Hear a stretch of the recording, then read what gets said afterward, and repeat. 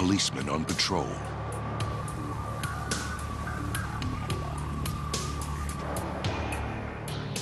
But this is not a typical beat in an average city.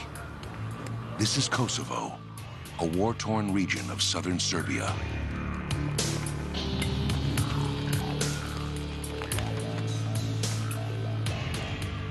And for these U.S. military policemen on a NATO peacekeeping mission, it's life-threatening duty. The easiest way to describe Kosovo, it's a country that has no money and has no law. Here, 1 minute, a child may approach requesting food, and the next minute, another may be concealing a hand grenade.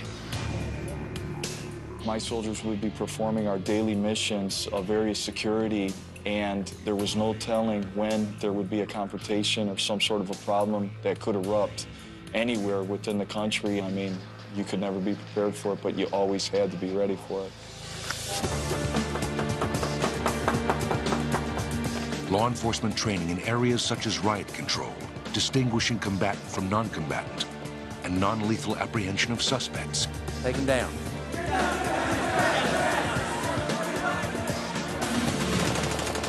Is what separates MPs from typical combat soldiers. And it's what makes them valuable to peacekeeping operations.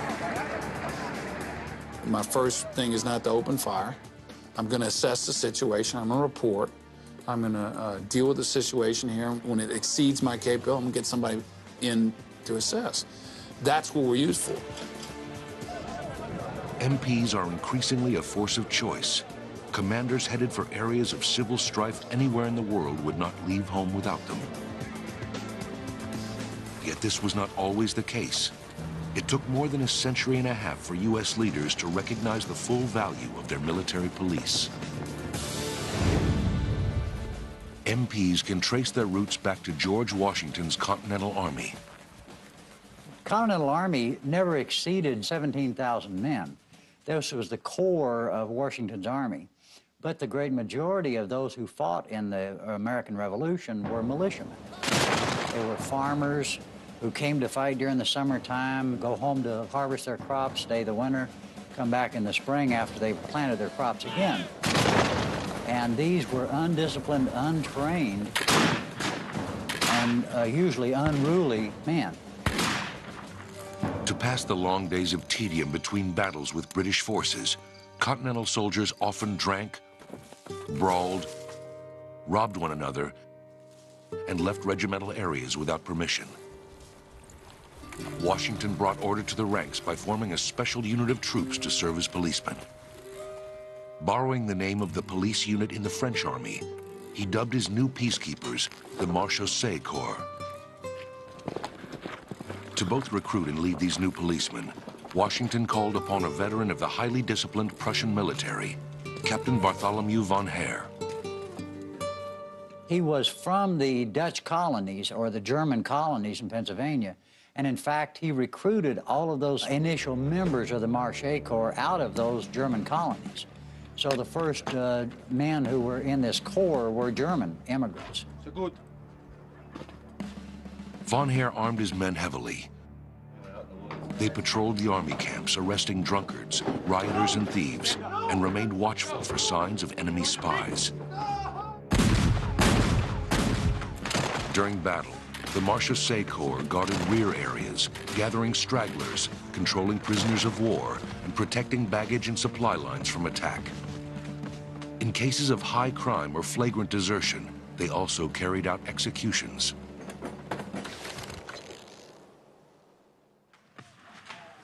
At the Battle of Yorktown, Marechaussee troops served as General Washington's personal bodyguards.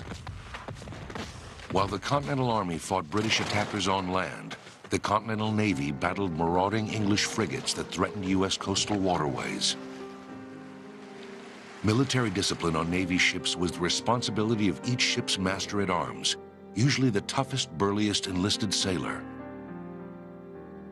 The Master-at-Arms duties as a subordinate to the first lieutenant was to make sure that discipline is kept aboard the ship, that no sailors desert or leave the ship without authorization, to inspect any and all things that are brought aboard the ship, to take care of any prisoners, either naval prisoners or prisoners of war, and to make sure that the ship's company is familiar with the use of small arms and with basic infantry tactics. The Master-at-Arms tradition stretched back to the reign of Charles I of England, and it continues to this day. On land, however, the end of the war brought an end to the Marechaussee Corps. With the defeat of the British, the citizen soldiers of the Continental Army returned to their farms and businesses. Shortly afterwards, General Washington ordered his police corps disbanded. For the next several decades, units within the small standing U.S. Army would police themselves. On April 12, 1861, Confederate guns fired on Fort Sumter, the federal military post in Charleston Harbor. Once again, citizen soldiers sprang to arms. But hasty organization, abbreviated training periods, and inexperienced commanders bred discipline problems in the ranks. En route to Bull Run, the first major battle of the war, Union troops under General Irvin McDowell strayed from the ranks as they passed southern homes and farms. And they started pillaging, they started taking whatever they wished along the way. Now, General McDowell may not have objected to them taking the property, but it was undisciplinary. McDowell ordered the formation of a provost corps, a military police force, to keep soldiers in line. Like their predecessors in the American Revolution, these military policemen prevented soldiers from plundering, enforced curfews, seized contraband, tracked deserters, and when necessary, joined in the fight. Later in the war, some of these duties passed to the VRC, the Veterans Reserve Corps, a secondary police unit comprised of wounded veteran soldiers. These were men who were not wounded beyond use. They were wounded beyond service in a line unit. So they were formed into companies, battalions, to perform military police duties. In other words, they protected the commissaries, they protected the quartermaster depots. They're the ones who escorted prisoners of war to the prisons in the North. They also administered enlistment stations. But in 1863, voluntary enlistment in the Union Army virtually ceased. The signing of the Emancipation Proclamation outraged the working class, the primary source of enlistees. In response, Congress instituted a draft and tasked the VRC with enforcing it. The Irish in the North were on the bottom rung of the economic ladder. They were the ones with the low-paying jobs. They were afraid that if they fought with the Union Army and freed these blacks in the South, they would come north and take their jobs. So they were not supportive of the Union effort at that time. So when this draft came in, they revolted. Riotous mobs attacked VRC troops, burned draft centers, and assaulted blacks in cities across the North. In mid-July, a draft riot in New York City lasted 5 days. The violence reached such an extent that the Army finally called upon troops still in the Gettysburg area in the aftermath of the battle. 100,000 soldiers rushed north to aid VRC police and bring the chaos to an end. Despite their valuable contribution to the Union victory, at war's end, all Army police were once again eliminated by Congress.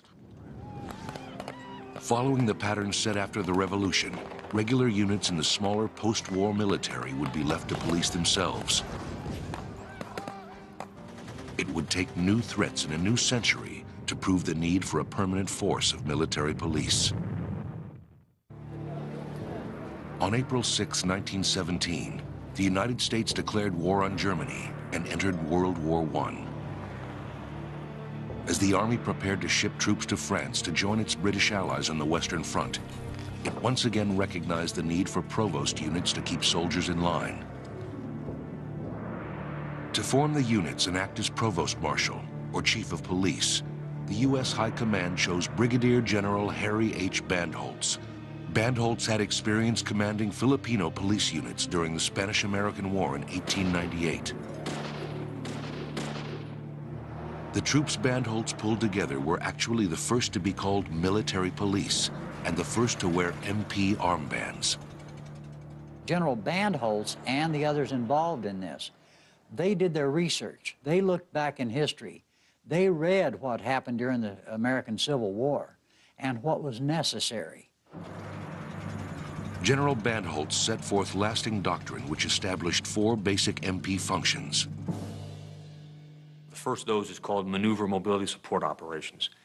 That's basically combat traffic control, helping move men and equipment up to the front area from the rear, moving supplies up, ensuring that the highways are open, what we call the lines of communications, the main supply routes are open. It may involve doing convoy escorts in order to get those supplies through, to reconnoitering additional routes or alternate routes in case they lose a route because of a bridge going down or some other kind of damage. The second primary MP function is rear area security. We're kind of the infantry in the rear, if you will.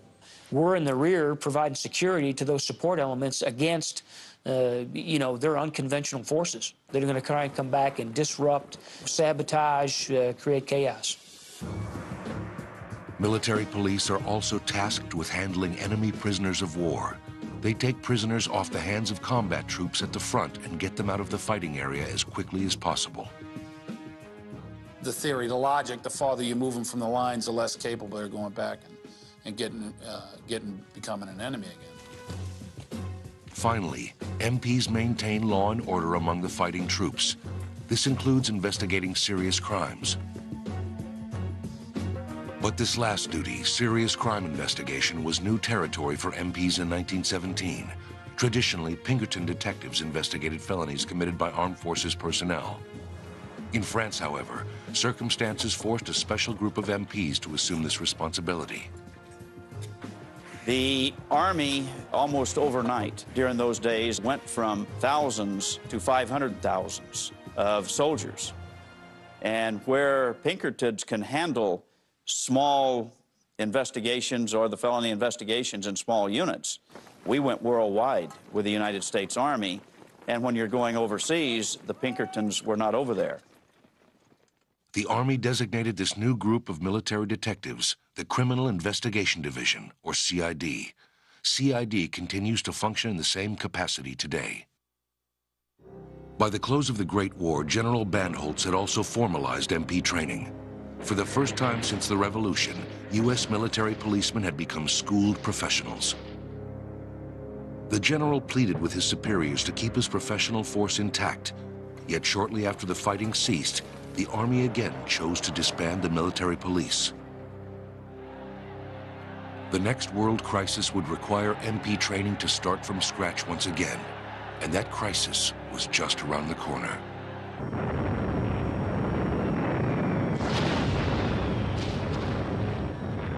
In 1939, the attitude of U.S. leaders regarding the need for a full-time military police force changed overnight. Hitler's invasion of Poland in September raised concern for the safety of U.S. security installations. Congress soon authorized the formation of a centralized MP command. The Military Police Corps, permanent this time, took shape on September 26, 1941. It began with an authorization for 2,000 policemen. By 1945, that number had swelled to over 200,000. World War II brought a phenomenal expansion to both the Army and the Navy. Aboard ship Masters-at-Arms, the MPs of the sea, continued in their traditional law enforcement capacity. But on shore, crew members were beyond the reach of their Masters-at-Arms. To ensure sailors behaved themselves at Liberty ports, personnel from each ship were assigned temporary shore patrol duty. They would go through the town, various areas. They would enforce what was off limits. Establishments, for various reasons, could be declared off limits. So the shore patrolman had to know which of these establishments were, where they were, and basically enforce that sailors did not frequent these areas. They also were used in troop movements during World War II very extensively. Troop trains were heavily used during the Second World War, especially with Navy personnel. So they would accompany the Navy troop trains to make sure that the sailors were orderly, that they got fed, and things of that nature. MP duty in the Marine Corps was also a temporary assignment. the Marines would not create a permanent police force for several decades. The Air Force, while still part of the Army, required police for a new, non-traditional, and exceedingly hazardous function: the defense of air bases. Military police in the Army ordinarily didn't have a combat role in World War II, although there are combat MPs standing close to the front line directing traffic and under fire. But it's not a combat role, per se, it's a support role. The Air Force police are defending bases in foxholes with weapons, taking fire from the enemy and returning that fire. A constant threat for all MPs throughout the war was enemy infiltration into rear areas. For MPs in the Battle of the Bulge, one infiltration struck frighteningly close to home. In December of 1944, Hitler's army launched a last-ditch counteroffensive against Allied forces stalled along the German border. A key element of the attack plan was sabotage. The Germans recruited from their regiments or from their ranks English-speaking German soldiers, and they dressed them as military police, and they infiltrated our lines, and they caused chaos. They were directing traffic in different directions, exactly the opposite of where they're supposed to be going. The German infiltrators were commandos whose primary mission was to kill U.S. generals, including Supreme Allied Commander Dwight D. Eisenhower. When word went out that German commandos dressed as American MPs were out to kill Ike, security operatives surrounded him to a point at which he could hardly function. But this reign of terror was short-lived. The imposters soon exhibited suspicious behavior that gave them away. Most were discovered by real MPs or other American soldiers and either captured or killed. At the end of the war, military policemen were part of the Allied occupying force in Germany. They guarded Nazi prisoners at the Nuremberg war crimes trials and executed condemned Germans at the trial's conclusion. Yet with the drawdown of forces following the war, by 1946, the MP Corps saw its numbers slashed to fewer than 19,000 members. A year later, the personnel count plummeted to just above 2,000, the same number as at the Corps' inception. Yet this time, the unit remained alive, and in the years to come, it would be forced to cope with a new and extreme form of military police work: combat support.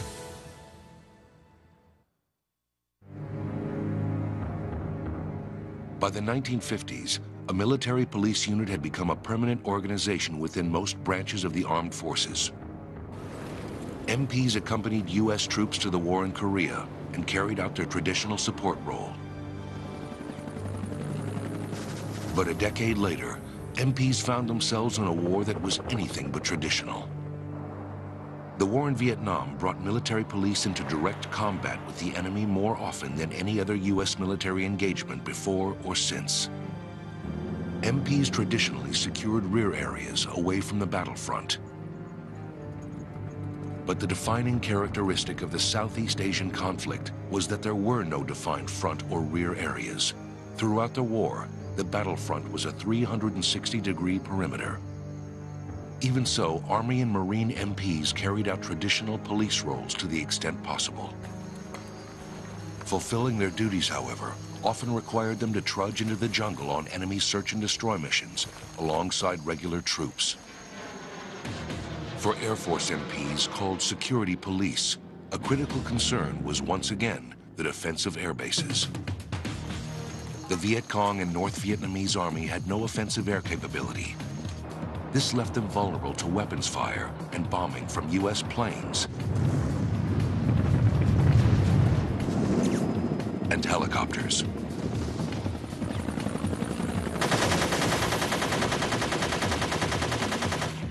Their only defense was to destroy U.S. aircraft on the ground.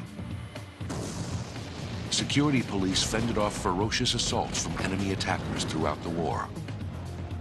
One of their most serious challenges came in the early hours of January 31st, 1968.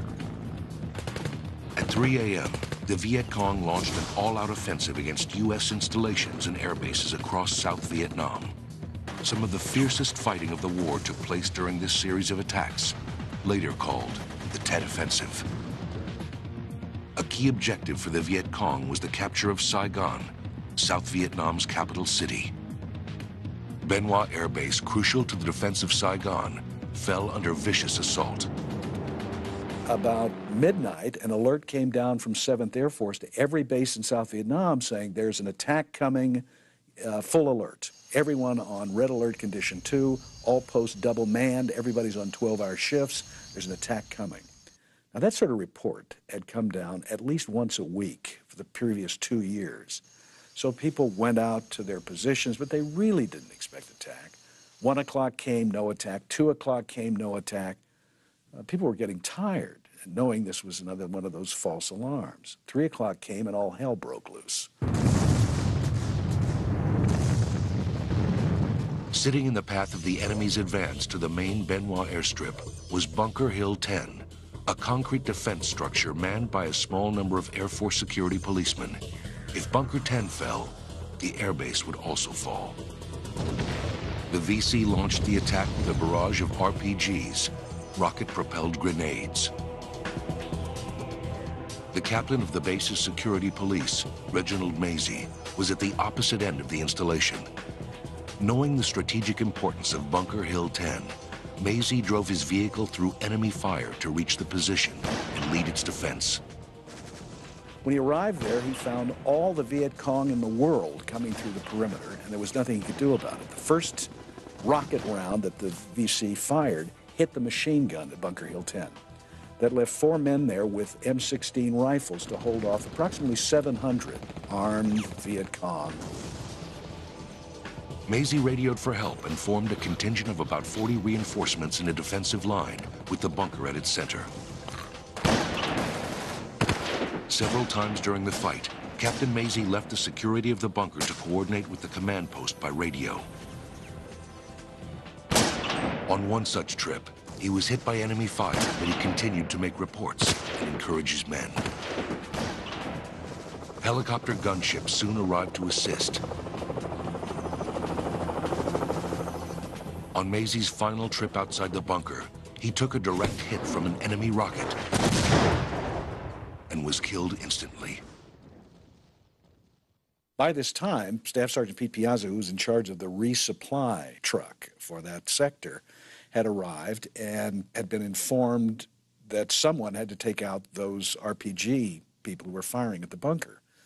Well, he was one of the best shots with the grenade launcher in the squadron. He just happened to be there. Took up his 179, his single-shot grenade launcher, and began exchanging shots with the RPG people. And his 13th round hit their ammunition pod, blew them all sky high. And that was the end of the RPGs and most of the morale behind that attack on Bunker Hill 10. Due in large part to Reginald Mazie's selfless leadership and Pete Piazza's skill and heroism under fire, the Bien Hoa Security Police repulsed the VC attack. But 20 miles south of Bien Hoa, in Saigon, Army MPs at the U.S. Embassy were in a fight of their own. That same day, an organized force of more than a dozen Viet Cong guerrillas blasted a hole through the perimeter wall of the U.S. Embassy compound. Unable to make entry into the embassy itself, the attackers took defensive positions behind large concrete planters which lined the building. A skeleton crew of embassy guards locked inside put out a call for help.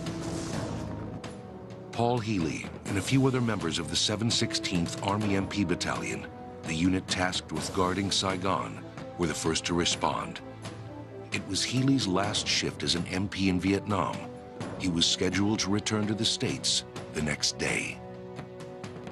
Network news crews covering the fight at the embassy caught the young MP on film.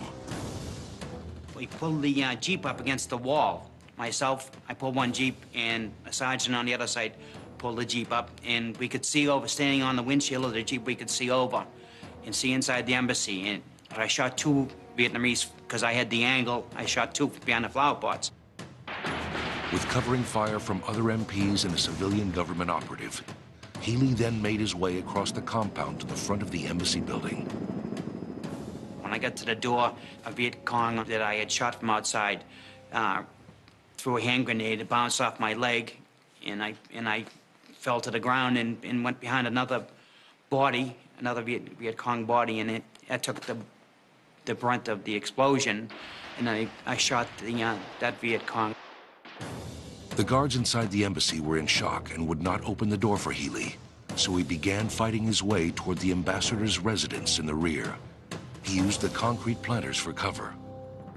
And I got to the second flower pot, and I got down about 2 feet away from it, and a Viet Cong jumped up, and I shot him. It was like as close as we are. And then I went a few more steps, and I was close to the corner of the building, and the Viet Cong came up with his rifle, stood up in front of me, and I shot him. Healy eventually encountered and killed all of the Viet Cong attackers except one.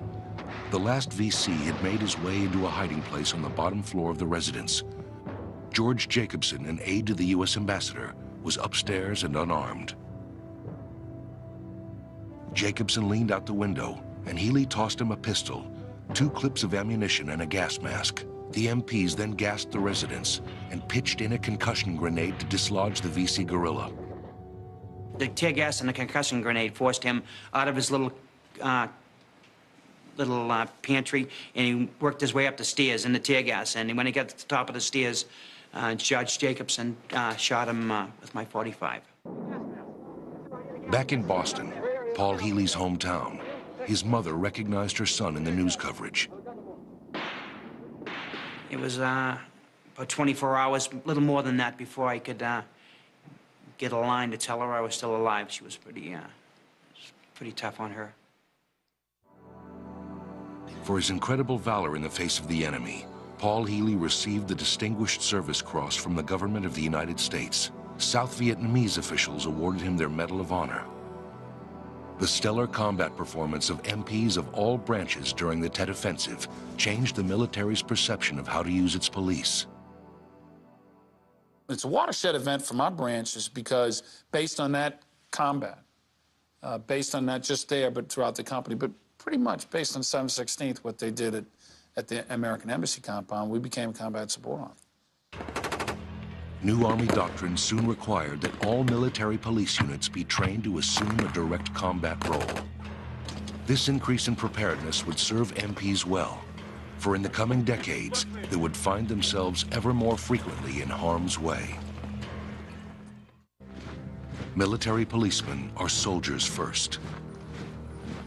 Despite their future roles as law enforcement officials, today, Army, Navy, Marine, and Air Force police men and women must pass through the same basic training as every other member of the armed forces.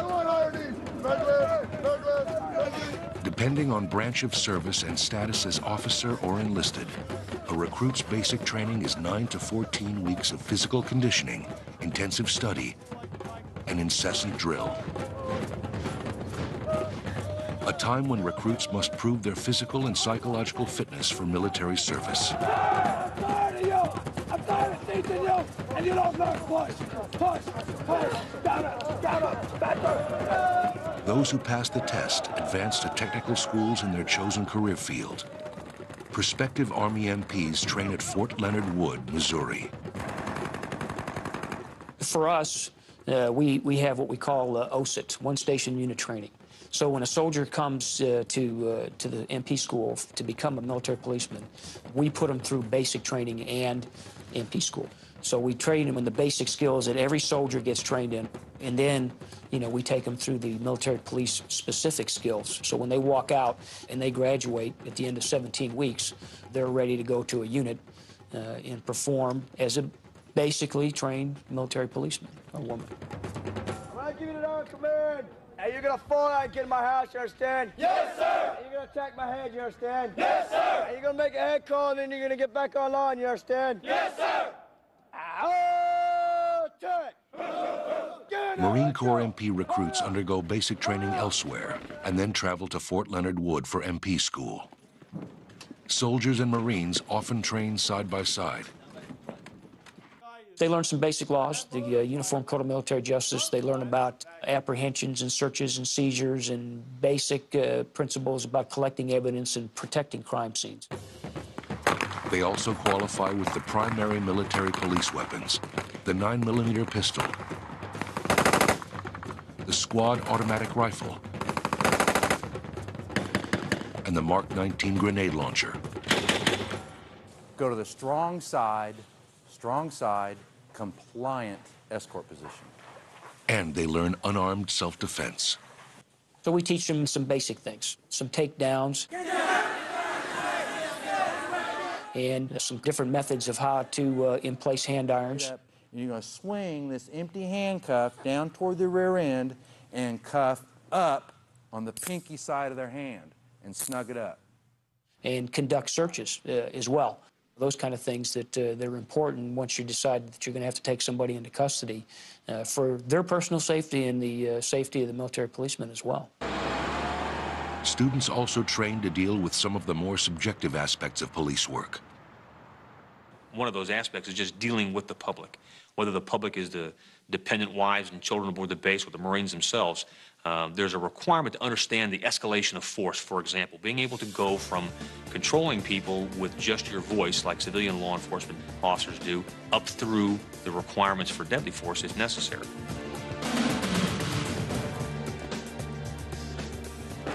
The training culminates with exercises in combat tactics of the type called upon during civil disturbances. Good opportunity to expose them to that kind of threats where they got obstacles. They may have to hoist somebody into a building through a window, search a building from the top down, unknown rooms, things around other corners, those kinds of things that not the average threat that you're used to it's there in front of you. It's kind of the unknown, what's hiding behind that door. And it keeps them thinking. As part of their training for quelling civil disturbances, the students don protective gear and learn how to conduct themselves as part of a riot control squad. They'll work the basics of the formations and how to get into echelon left, echelon right, wedge formation, how to do what we call the stomp and drag. Those kinds of things that are fundamentally important to be out there and be organized and be able to diffuse something. Hey, when you end up in that formation, it is hard to maintain your control. But you still have to keep your elbows up. You still have to maintain your position. You cannot let the line be broken. That's why you have the support behind you. Air Force MPs, now called Security Forces, and Masters at Arms, Navy MPs, train at Lackland Air Force Base near San Antonio, Texas. One of the unique aspects to the Navy's law enforcement training is we take sailors and other ratings, whether they be machinist mates, bosun mates, gunner's mates, and we bring them through the same academy. And they go to shore facilities and provide the same function as the Master at Arms. An effective training system used by the Navy is called FATS, Firearms Training Simulator. After learning basic handgun proficiency, students progress to a simulator room where crime scenarios play out on a screen in front of them. And with interactive technology, they're able to draw the weapon at the right time. They are able to engage the suspect if called for, and the machine will actually tell them their reaction time, good shoot, bad shoot, and it gives them some real-world applications. Taking to heart lessons learned in Vietnam and elsewhere, Air Force security training emphasizes combat tactics. We take a lot of that from the United States Army and follow a lot of their guidance from their field manuals to conduct our training. So I think a lot of it's comparable, just our missions are different because given the location. Lackland Air Force Base is also home to the Military Working Dog School. Working dogs have a long history of service with the military police. MPs used sentry dogs for base security in World War II, Korea, and Vietnam. Dogs have saved the lives of countless MP sentries by alerting their handlers to the presence of enemy soldiers waiting in ambush. With the growing use of military police in peacekeeping operations, working dogs and dog handlers are very much in demand. They've been a critical part of our peacekeeping operations in Bosnia and in Kosovo. You know, a dog has got a significant effect. It doesn't necessarily have to be an attack dog, doesn't necessarily have to be a narcotics dog. Just the presence of that has got people wondering, you know, what's that dog doing out there? And I'll tell you this, you can have all the explosive detection equipment you want in the world, but it still takes a dog to tell you finally that you actually have an explosive there. They still use them in that role. So I don't think you can replace the dog. The military police schools work diligently to prepare MPs for basic operations in the field and garrison. If I need to get control of him, I can put him right up on his toes and talk to him. Don't resist me. But an individual's ultimate survival in the many dangerous situations encountered on the job finally depends on his or her ability to exercise sound judgment under pressure. You're out there as the eyes and ears of the commander. You're protecting the installation from people that would harm them. So that's a lot of time aboard them, surrounded by some really significant emotional events. Events that sooner rather than later will confront most MPs with life or death decisions. Good evening, Sergeant. Good evening, Corporal Lee. How you doing? I'm doing good, Sergeant. What's your Marine Corps order on deadly force? Marine Corps order on deadly force is 5500.6 Foxtrot. What's your 5th general order? My 5th general order, Sergeant, is to quit my post only when properly relieved. What are 2 instances when you'd employ deadly force? 2 incidents which I would employ deadly force would be to prevent escape and by lawful order. Very well. Carry on.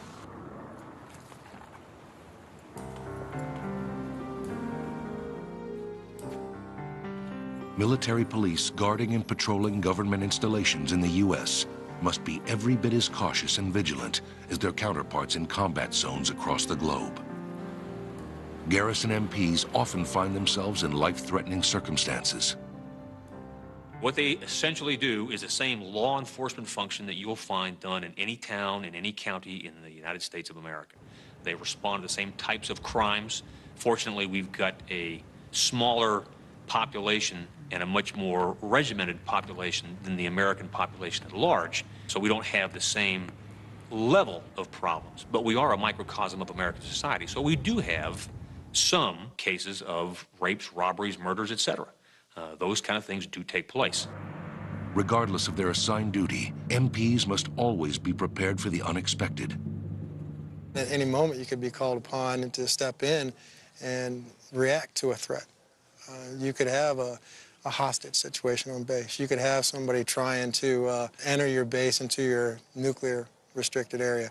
And in those types of situations, your training and everything else has to come into play.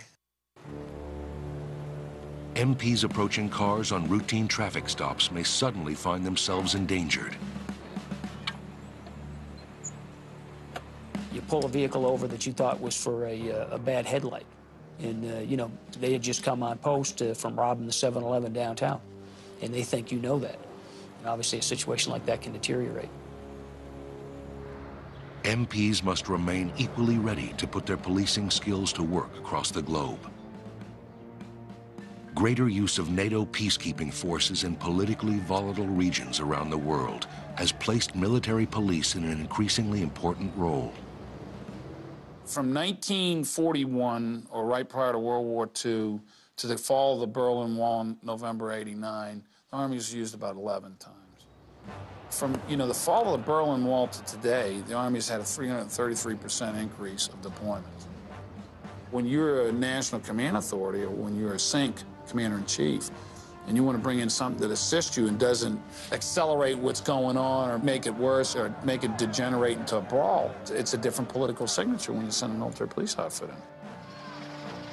in. In the 1990s alone, American MPs have assisted the Kurds in Iraq, protected refugees in Guantanamo Bay, Cuba, taken part in Operation Provide Relief in Kenya, and restored hope in Somalia. Currently, they face danger every day, keeping the peace between ethnic Albanians and Serbians in Kosovo. It's a mission that presents an odd mix of physical and psychological challenges. You are now dealing in a country that's infrastructure is shattered. You're dealing with a population that's against each other. And you're supposed to establish peace so that the governmental functions can take control. It's tough to do that during a firefight. It's tough to do that when you're blowing up the infrastructure. It's tough to do that when a family can't sit in its house and be assured that it's not going to be bombed or the house set on fire. So that's kind of the mission set you're kind of walking into.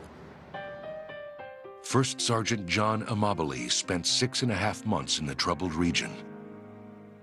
We encountered every aspect of law enforcement, from assaults to rape to murder. It's a country with no law enforcement, except for the U.S. Army.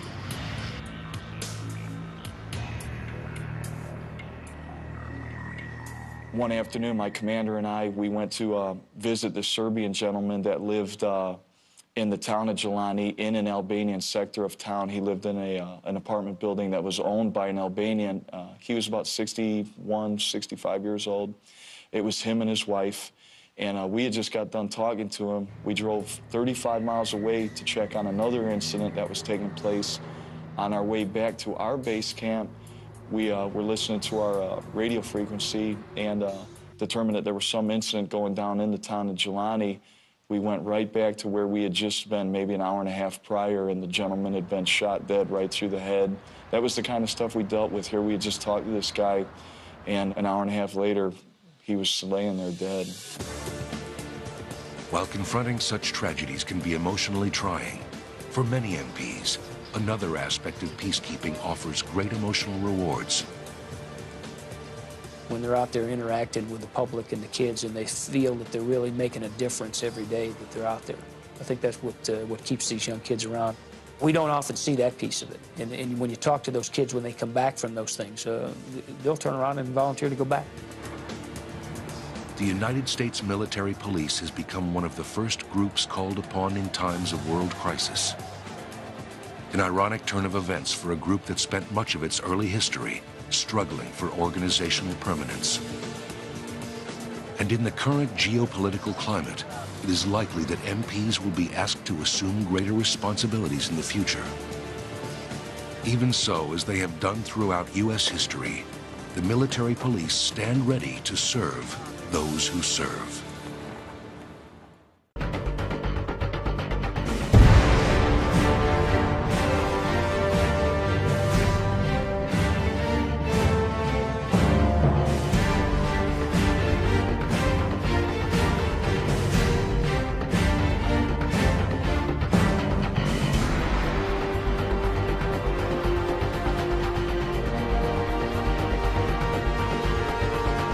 Trained side by side. They learn some basic laws, the Uniform Code of Military Justice. They learn about apprehensions and searches and seizures and basic principles about collecting evidence and protecting crime scenes. They also qualify with the primary military police weapons, the 9mm pistol, the squad automatic rifle, and the Mark 19 grenade launcher. Go to the strong side, compliant escort position. And they learn unarmed self-defense. So we teach them some basic things, some takedowns, and some different methods of how to in-place hand irons. And you're going to swing this empty handcuff down toward the rear end and cuff up on the pinky side of their hand and snug it up. And conduct searches as well. Those kind of things that they're important once you decide that you're going to have to take somebody into custody for their personal safety and the safety of the military policemen as well. Students also train to deal with some of the more subjective aspects of police work. One of those aspects is just dealing with the public, whether the public is the dependent wives and children aboard the base or the Marines themselves.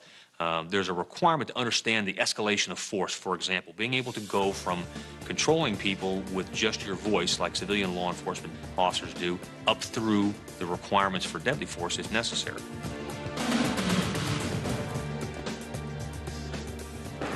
The training culminates with exercises in combat tactics of the type called upon during civil disturbances. Good opportunity to expose them to that kind of threats where they got obstacles. They may have to hoist somebody into a building through a window, search a building from the top down, unknown rooms, things around other corners, those kinds of things that not the average threat that you're used to that's there in front of you. It's kind of the unknown, what's hiding behind that door. And it keeps them thinking. As part of their training for quelling civil disturbances, the students don protective gear and learn how to conduct themselves as part of a riot control squad. They'll work the basics of the formations and how to get into echelon left, echelon right, wedge formation, how to do what we call the stomp and drag. Those kinds of things that are fundamentally important to be out there and be organized and be able to diffuse something. Hey, when you end up in that formation, it is hard to maintain your control. But you still have to keep your elbows up. You still have to maintain your position. You cannot let the line be broken. That's why you have the support behind you. Air Force MPs, now called Security Forces, and Masters-at-Arms, Navy MPs, train at Lackland Air Force Base is what separates MPs from typical combat soldiers. And it's what makes them valuable to peacekeeping operations.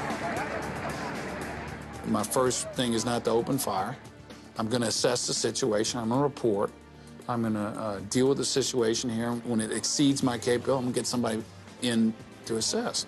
That's what we're used for. MPs are increasingly a force of choice. Commanders headed for areas of civil strife anywhere in the world would not leave home without them. Yet this was not always the case. It took more than a century and a half for U.S. leaders to recognize the full value of their military police. MPs can trace their roots back to George Washington's Continental Army. Continental Army never exceeded 17,000 men. This was the core of Washington's army. But the great majority of those who fought in the American Revolution were militiamen. They were farmers who came to fight during the summertime, go home to harvest their crops, stay the winter, come back in the spring after they planted their crops again. And these were undisciplined, untrained, and usually unruly men. To pass the long days of tedium between battles with British forces, Continental soldiers often drank, brawled, robbed one another, and left regimental areas without permission. Washington brought order to the ranks by forming a special unit of troops to serve as policemen.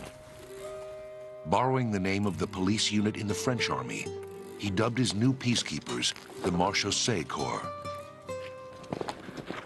To both recruit and lead these new policemen, Washington called upon a veteran of the highly disciplined Prussian military, Captain Bartholomew von Heer. He was from the Dutch colonies or the German colonies in Pennsylvania. And in fact, he recruited all of those initial members of the Marechaussee Corps out of those German colonies. So the first men who were in this corps were German immigrants. So good. Von Heer armed his men heavily. They patrolled the army camps, arresting drunkards, rioters, and thieves, and remained watchful for signs of enemy spies. During battle, the Marechaussee Corps guarded rear areas, gathering stragglers, controlling prisoners of war, and protecting baggage and supply lines from attack. In cases of high crime or flagrant desertion, they also carried out executions.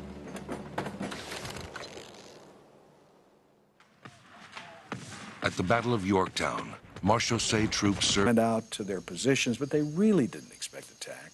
1 o'clock came, no attack. 2 o'clock came, no attack. People were getting tired, and knowing this was another one of those false alarms. 3 o'clock came, and all hell broke loose. Sitting in the path of the enemy's advance to the main Benoit airstrip was Bunker Hill 10, a concrete defense structure manned by a small number of Air Force security policemen. If Bunker 10 fell, the airbase would also fall. The VC launched the attack with a barrage of RPGs, rocket-propelled grenades. The captain of the base's security police, Reginald Mazie, was at the opposite end of the installation. Knowing the strategic importance of Bunker Hill 10, Mazie drove his vehicle through enemy fire to reach the position and lead its defense. When he arrived there, he found all the Viet Cong in the world coming through the perimeter, and there was nothing he could do about it. The first rocket round that the VC fired hit the machine gun at Bunker Hill 10. That left 4 men there with M16 rifles to hold off approximately 700 armed Viet Cong. Mazie radioed for help and formed a contingent of about 40 reinforcements in a defensive line with the bunker at its center. Several times during the fight, Captain Mazie left the security of the bunker to coordinate with the command post by radio. On one such trip, he was hit by enemy fire, but he continued to make reports and encourage his men. Helicopter gunships soon arrived to assist. On Mazie's final trip outside the bunker, he took a direct hit from an enemy rocket and was killed instantly. By this time, Staff Sergeant Pete Piazza, who was in charge of the resupply truck for that sector, had arrived and had been informed that someone had to take out those RPG people who were firing at the bunker. Well, he was one of the best shots with the grenade launcher in the squadron. He just happened to be there. Took up his 179, his single-shot grenade launcher, and began exchanging shots with the RPG people. And his 13th round hit their ammunition pod, blew them all sky high. And that was the end of the RPGs and most of the morale behind that attack on Bunker Hill 10. Due in large part to Reginald Mazie's selfless leadership and Pete Piazza's skill and heroism under fire, the Benoit Security Police repulsed the VC attack. But 20 miles south of Benoit, in Saigon, Army MPs at the U.S. Embassy were in a fight of their own. That same day, an organized force... They've been a critical part of our peacekeeping operations in Bosnia and in Kosovo. You know, a dog has got a significant effect. It doesn't necessarily have to be an attack dog, doesn't necessarily have to be a narcotics dog. Just the presence of that has got people wondering, you know, what's that dog doing out there? And I'll tell you this, you can have all the explosive detection equipment you want in the world, but it still takes a dog to tell you finally that you actually have an explosive there. They still use them in that role. So I don't think you can replace the dog. The military police schools work diligently to prepare MPs for basic operations in the field and garrison. If I need to get control of him, I can put him right up on his toes and talk to him. Don't resist me. But an individual's ultimate survival in the many dangerous situations encountered on the job finally depends on his or her ability to exercise sound judgment under pressure. You're out there as the eyes and ears of the commander. You're protecting the installation from people that would harm them. So that's a lot of time aboard them, surrounded by some really significant emotional events. Events that sooner rather than later will confront most MPs with life or death decisions. Good evening, Sergeant. Good evening, Corporal Lee. How you doing? I'm doing good, Sergeant. What's your Marine Corps order on deadly force? Marine Corps order on deadly force is 5500.6 Foxtrot. What's your 5th general order? My 5th general order, Sergeant, is to quit my post only when properly relieved. What are 2 instances when you'd employ deadly force? 2 incidents which I would employ deadly force would be to prevent escape and by lawful order. Very well. Carry on.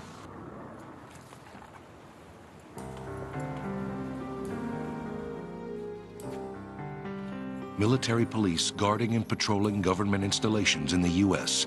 must be every bit as cautious and vigilant as their counterparts in combat zones across the globe. Garrison MPs often find themselves in life-threatening circumstances.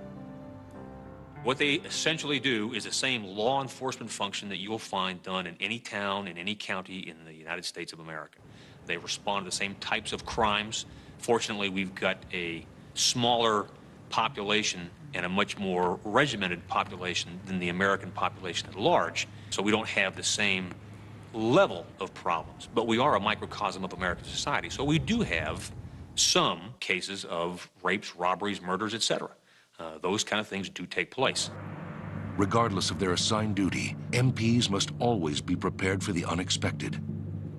At any moment, you could be called upon to step in and react to a threat.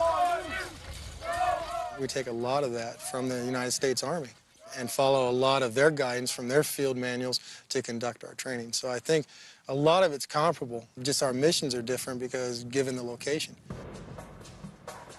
Lackland Air Force Base is also home to the Military Working Dog School. Working dogs have a long history of service with the military police. MPs used sentry dogs for base security in World War II, Korea, and Vietnam. Dogs have saved the lives of countless MP sentries by alerting their handlers to the presence of enemy soldiers waiting in ambush.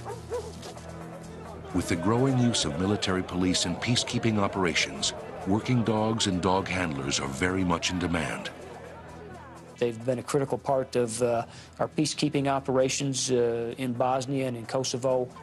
You know, a dog has got a significant effect. It doesn't necessarily have to be an attack dog, doesn't necessarily have to be a narcotics dog. Just the presence of that has got people wondering, you know, what's that dog doing out there?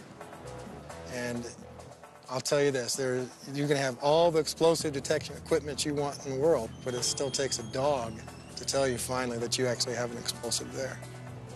They still use them in that role. So I don't think you can replace the dog.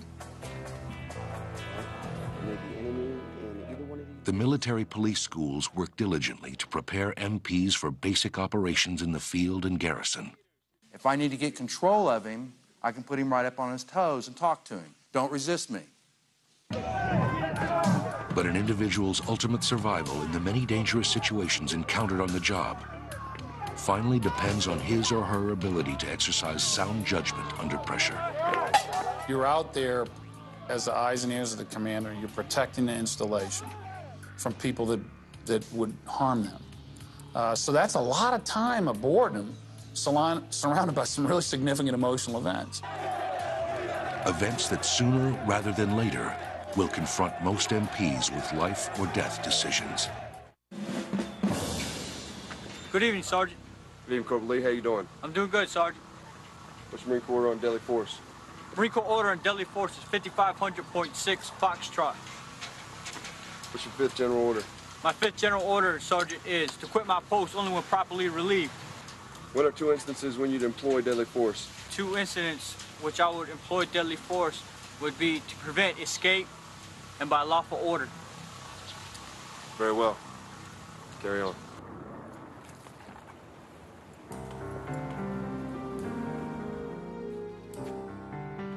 Military police guarding and patrolling government installations in the U.S.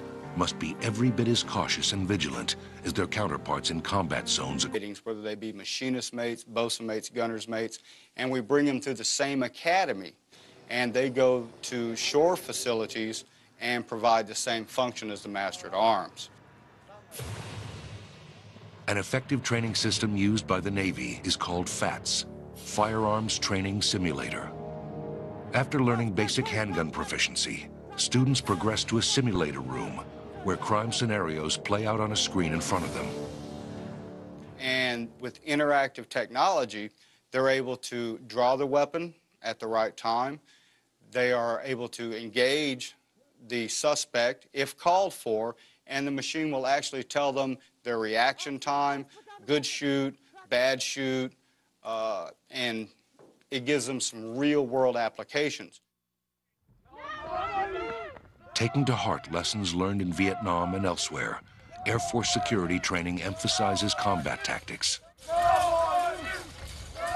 We take a lot of that from the United States Army and follow a lot of their guidance from their field manuals to conduct our training. So I think a lot of it's comparable, just our missions are different because given the location. Lackland Air Force Base is also home to the Military Working Dog School. Working dogs have a long history of service with the military police. MPs used sentry dogs for base security in World War II, Korea, and Vietnam. Dogs have saved the lives of countless MP sentries by alerting their handlers to the presence of enemy soldiers waiting in ambush. With the growing use of military police in peacekeeping operations, working dogs and dog handlers are very much in demand. They've been a critical part of our peacekeeping operations in Bosnia and in Kosovo. You know, a dog has got a significant effect. It doesn't necessarily have to be an attack dog, doesn't necessarily have to be a narcotics dog. Just the presence of that has got people wondering, you know, what's that dog doing out there? And I'll tell you this, you can have all the explosive detection equipment you want in the world, but it still takes a dog to tell you finally that you actually have an explosive there. They still use them in that role. So I don't think you can replace the dog. The military police schools work diligently to prepare MPs for basic operations in the field and garrison. If I need to get control of him, I can put him right up on his toes and talk to him. Don't resist me.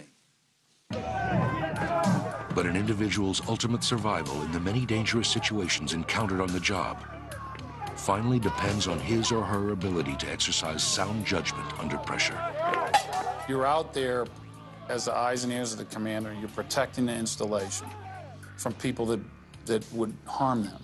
It's kept aboard the ship that no sailors desert or leave the ship without authorization, to inspect any and all things that are brought aboard the ship, to take care of any prisoners, either naval prisoners or prisoners of war, and to make sure that the ship's company is familiar with the use of small arms and with basic infantry tactics.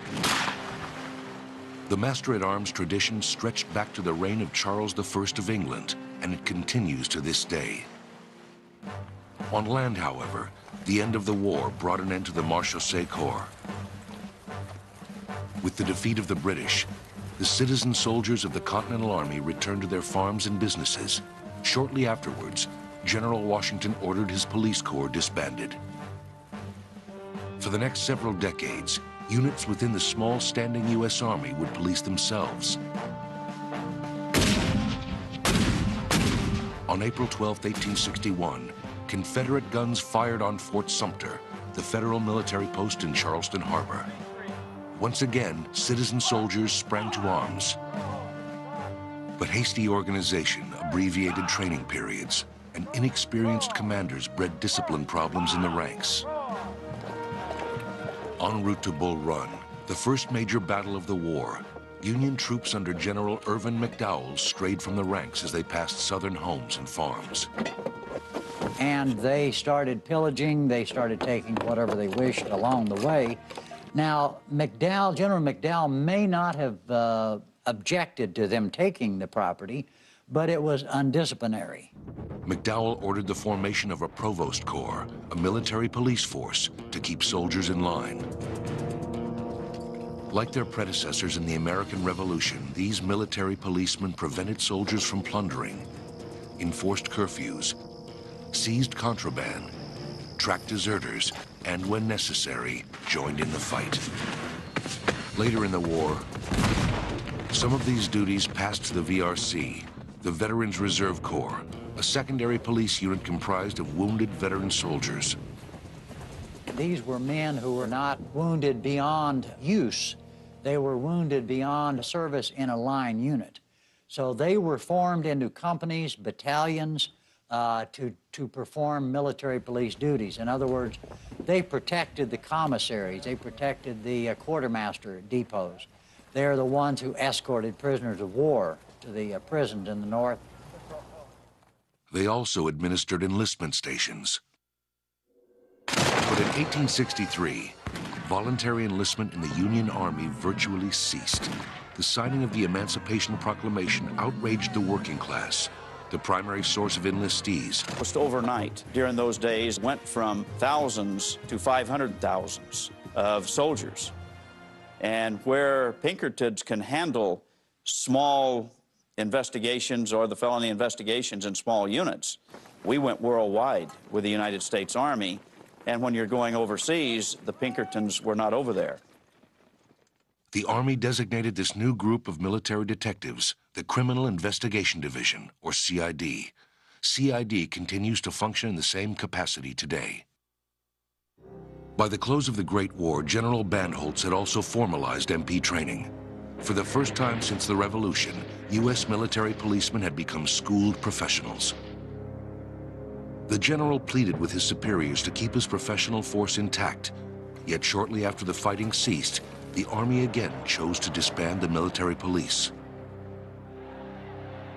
The next world crisis would require MP training to start from scratch once again, and that crisis was just around the corner.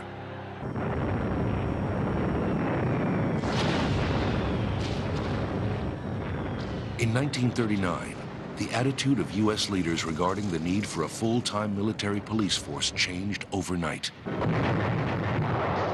Hitler's invasion of Poland in September raised concern for the safety of U.S. security installations. Congress soon authorized the formation of a centralized MP command. The Military Police Corps, permanent this time, took shape on September 26, 1941. It began with an authorization for 2,000 policemen. By 1945, that number had swelled to over 200,000. World War II brought a phenomenal expansion to both the Army and the Navy. Aboard ship Masters-at-Arms, the MPs of the sea, continued in their traditional law enforcement capacity. But on shore, crew members were beyond the reach of their Masters-at-Arms. To ensure sailors behaved themselves at Liberty ports, personnel from each ship were assigned temporary shore patrol duty. They would go through the town, various areas. They would enforce what was off limits. Establishments, for various reasons, could be declared off limits. So the shore patrolman had to know which of these establishments were, where they were, and basically enforce that sailors did not frequent these areas. They also were used in troop movements during World War II very extensively. Troop trains were heavily used during the Second World War, especially with Navy personnel.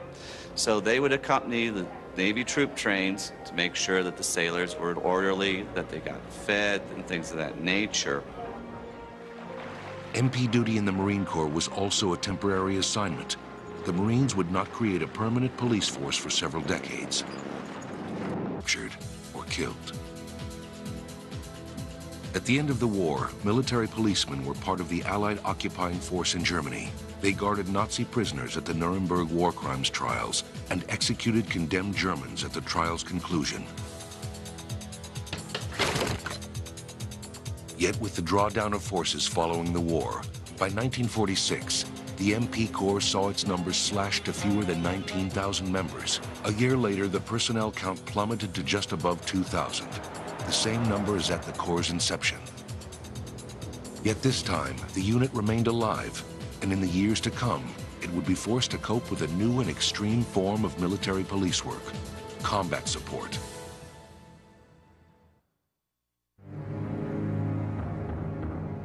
By the 1950s, a military police unit had become a permanent organization within most branches of the armed forces. MPs accompanied U.S. troops to the war in Korea and carried out their traditional support role. But a decade later, MPs found themselves in a war that was anything but traditional. The war in Vietnam brought military police into direct combat with the enemy more often than any other U.S. military engagement before or since.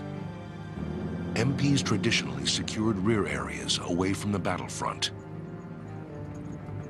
But the defining characteristic of the Southeast Asian conflict was that there were no defined front or rear areas. Throughout the war, the battlefront was a 360-degree perimeter. Even so, Army and Marine MPs carried out traditional police roles to the extent possible.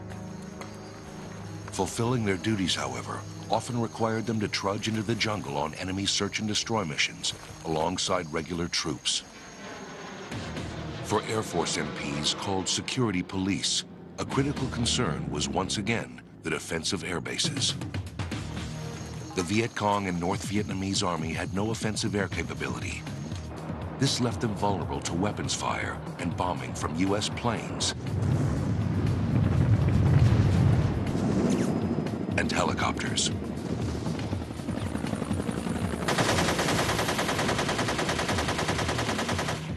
Their only defense was to destroy U.S. aircraft on the ground. Security police fended off ferocious assaults from enemy attackers throughout the war. One of their most serious challenges came in the early hours of January 31st, 1968. At 3 a.m., the Viet Cong launched an all-out offensive against U.S. installations and air bases across South Vietnam. Some of the fiercest fighting of the war took place during this series of attacks, later called the Tet Offensive. Threw a hand grenade, it bounced off my leg, and I fell to the ground and went behind another body, another Viet Cong body, and it took the brunt of the explosion, and I shot that Viet Cong. The guards inside the embassy were in shock and would not open the door for Healy, so he began fighting his way toward the ambassador's residence in the rear. He used the concrete planters for cover. And I got to the second flower pot, and I got down about 2 feet away from it, and a Viet Cong jumped up, and I shot him. It was like as close as we are. And then I went a few more steps, and I was close to the corner of the building, and the Viet Cong came up with his rifle, stood up in front of me, and I shot him. Healy eventually encountered and killed all of the Viet Cong attackers except one. The last VC had made his way into a hiding place on the bottom floor of the residence. George Jacobson, an aide to the U.S. ambassador, was upstairs and unarmed. Jacobson leaned out the window, and Healy tossed him a pistol, 2 clips of ammunition, and a gas mask. The MPs then gassed the residence and pitched in a concussion grenade to dislodge the VC guerrilla. The tear gas and the concussion grenade forced him out of his little pantry, and he worked his way up the stairs in the tear gas. And when he got to the top of the stairs, Judge Jacobson shot him with my .45. Back in Boston, Paul Healy's hometown, his mother recognized her son in the news coverage. It was about 24 hours, a little more than that, before I could get a line to tell her I was still alive. She was pretty tough on her. For his incredible valor in the face of the enemy, Paul Healy received the Distinguished Service Cross from the government of the United States. South Vietnamese officials awarded him their Medal of Honor. The stellar combat performance of MPs of all branches during the Tet Offensive changed the military's perception of how to use its police. It's a watershed event for my branches because based on that combat, based on not just there but throughout the company, but pretty much based on 7/16, what they did at the American Embassy compound, we became a combat support arm. New Army doctrine soon required that all military police units be trained to assume a direct combat role. This increase in preparedness would serve MPs well, for in the coming decades, they would find themselves ever more frequently in harm's way. Military policemen are soldiers first. Despite their future roles as law enforcement officials,